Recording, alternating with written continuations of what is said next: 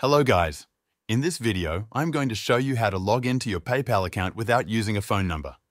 This is a fast and simple tutorial, so let's get started. First, open your browser and type PayPal in the search bar. Press Enter and from the results, choose the official PayPal website. Once the page opens, click on Login.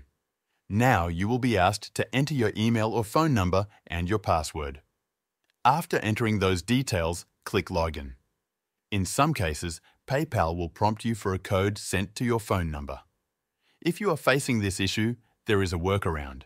First log out and then try logging in again.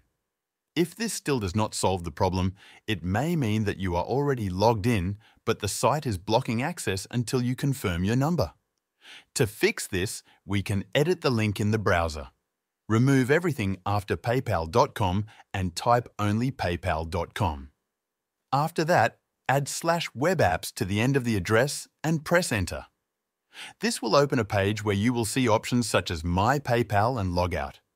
Do not click on Logout. Instead, select My PayPal. This action will bypass the number confirmation and take you directly to your PayPal homepage.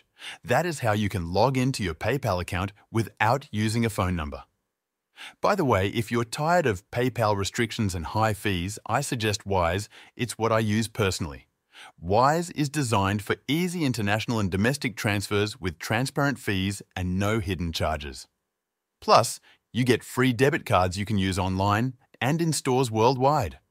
Sign up using the link in the description today and your first transfer up to $800 is free. It only takes a few minutes to create your free account.